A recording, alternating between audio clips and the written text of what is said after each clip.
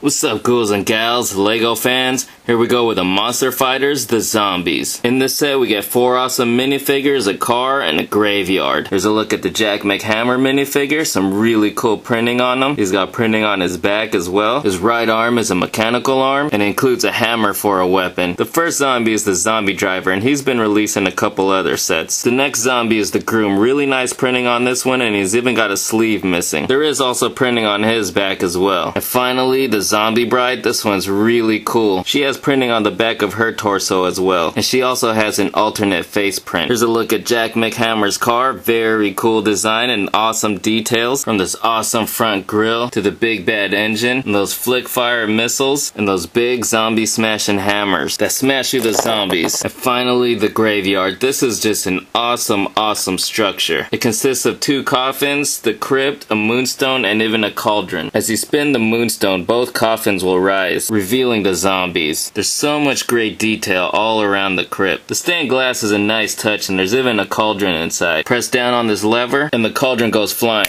All in all, this is one awesome set, a definite must-have if you're a Monster Fighters fan. Hope you guys enjoyed, and thanks for watching.